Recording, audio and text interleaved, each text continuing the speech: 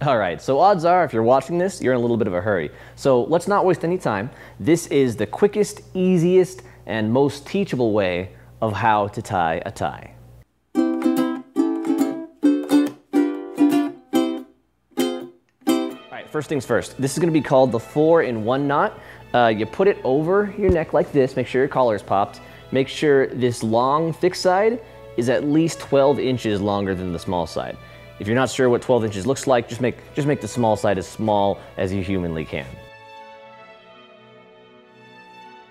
It always looks really weird to see someone else tie a tie, so here's what it's gonna look like when you try to do it. Now remember, the first thing you're gonna do is you need to make sure that the short side is really, really short and the long side is really, really long. Next thing you wanna do is you want to have the X. The X is gonna be right here. Remember, it's the long, thick side over the short, skinny side. You move the long, thick side over, just like that, over your little X crosshairs. This is the hole we're gonna be pulling everything through, so keep that in mind as you take the thick side, move it right up next to your neck, pull it up. All right, there you go, almost there. We just need to put it through here. Here's the thick side. You pull it all the way through it. There it comes. Oh, did you do it? Did you do it? I think you did. Oh, you did. Look at this. This is a perfect 4-in-1 knot. You tighten it up by pulling on this small business closer and closer to your neck until, perfect. That fits on your collar so well. Oh, and the tie is just your color. Oh, you're gonna do great at that job interview, aren't you? Yes, you are. Wonderful. So that's your basic 4-in-1 necktie knot. It'll get you through the day. It's quick and dirty and gets the job done. But some of us are better than that. Sometimes we need a more fancy knot.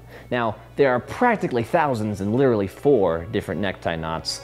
There's the 4-in-1, the Pratt knot, the half Nelson, and the Nelson. And we're gonna be the half Windsor and the Windsor, and we're gonna be dyeing the Windsor, which is the Rolls Royce of necktie knots. Remember, just like last time, we have a very short side here and a very long side here. Now, the long side is going to go over the short side like so, so that we have a little bit of an X pattern. You see? There it is. Now, we're going to bring this up next to your neck like that, remember? Like here, and now we have the X, but also this other loop of the long side veering off. We put it underneath everything like that. And we put the inside of the knot, flip it around so that it's facing outwards, slide it on down your neck, and here we go. Now this is the half Windsor knot, the Windsor knot. You see we have matching sides everywhere. It's beautiful and perfect and lovely. So now we take this side over here and we cover everything up. There it is, all covered up. And we've created the little pocket that we're gonna be shoving the whole thing through.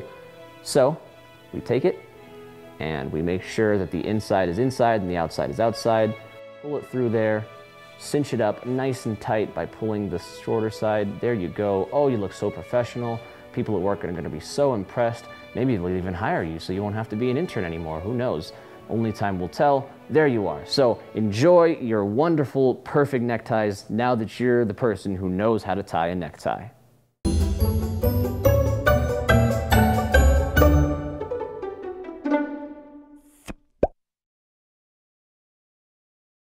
Four different ways to tie a necktie, and we're going to be doing the Nelson. The Nelson? No, what's it called again? The Windsor knot. Windsor knot, thank you. Yeah. We're going to call it the Windsor knot, and this is like the Rolls Royce of necktie knots.